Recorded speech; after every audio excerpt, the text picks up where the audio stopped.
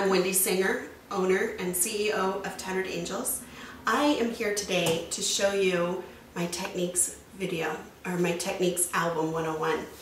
I would like to walk you through the basics of how to use the Glimmer Mist. So what we're going to be doing today is I would like to show you just the first few pages. And right now I'm going to walk you through how to mist.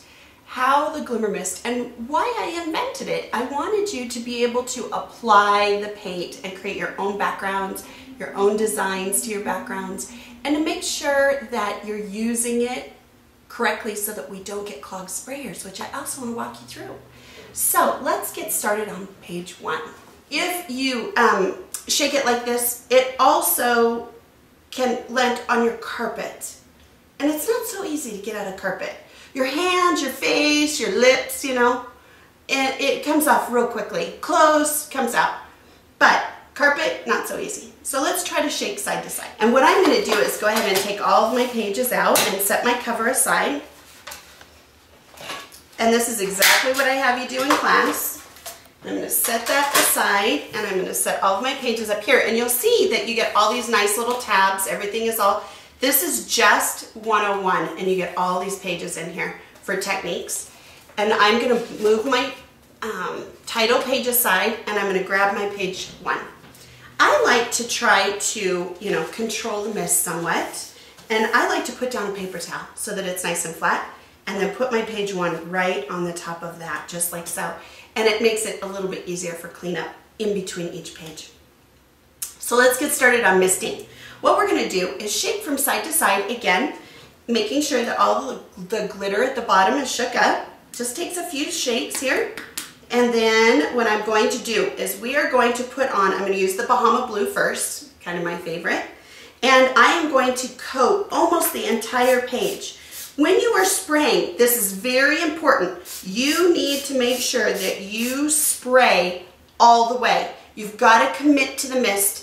If you do little tiny half pumps, what you're doing is you're actually backing up all the glitter in this little cap right here. And that's what causes those clogs. So you need to make sure that when you spray all the way down and commit to the spray, okay? If you want to spray like this, that's fine too, but you've got to make sure you push the sprayer all the way down.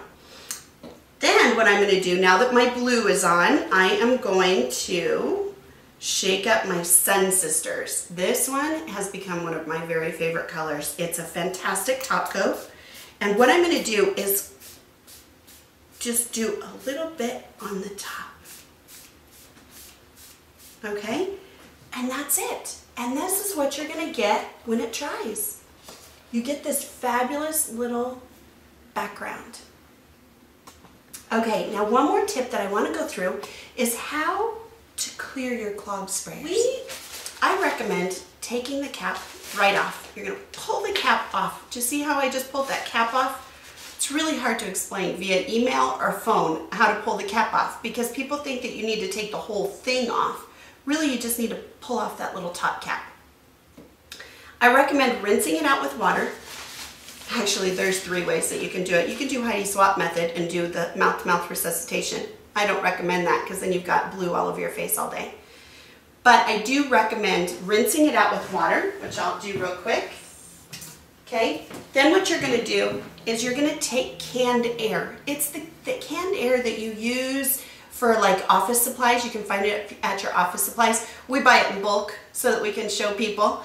And from Sam's has it. And what we do is put the sprayer all the way down, not with the straw, directly into there, kind of create that little hole right there, and you're going to push down, and it pushes the clog out, right out of the sprayer. 99% of the time, this clears your sprayer automatically.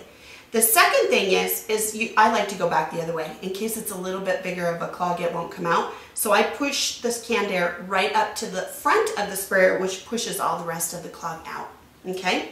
The second one, which I learned from somebody, let me see, I was at Creative Escape, and she recommended, which she uses and keeps right next to her, is a jewelry cleaner, believe it or not. You know, those little jewelry cleaners, she puts water in there, and if one clogs, she throws it in her jewelry cleaner and it vibrates the glimmer right out of it. Remember that the reason that they're clogging is usually, I want to say usually, depending on the way that you spray. That's what's making the clogged sprayers. I could never figure out why certain people would clog every single sprayer and then others wouldn't have any problems at all. It just didn't make sense to me. So I started really analyzing why that happened.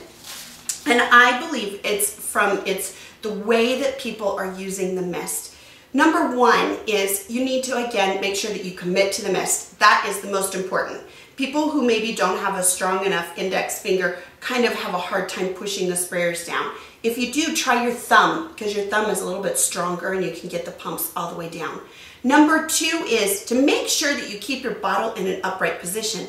People try to keep the mist within the paper or within your project, and so they spray like this direct.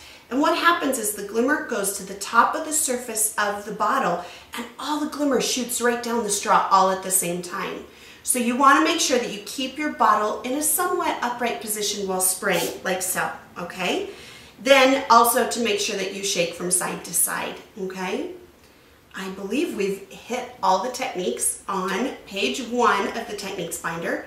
We've also shown you how to spray and pool to create an entire page background and how to unclog those sprayers. I think that we did good. Thank you.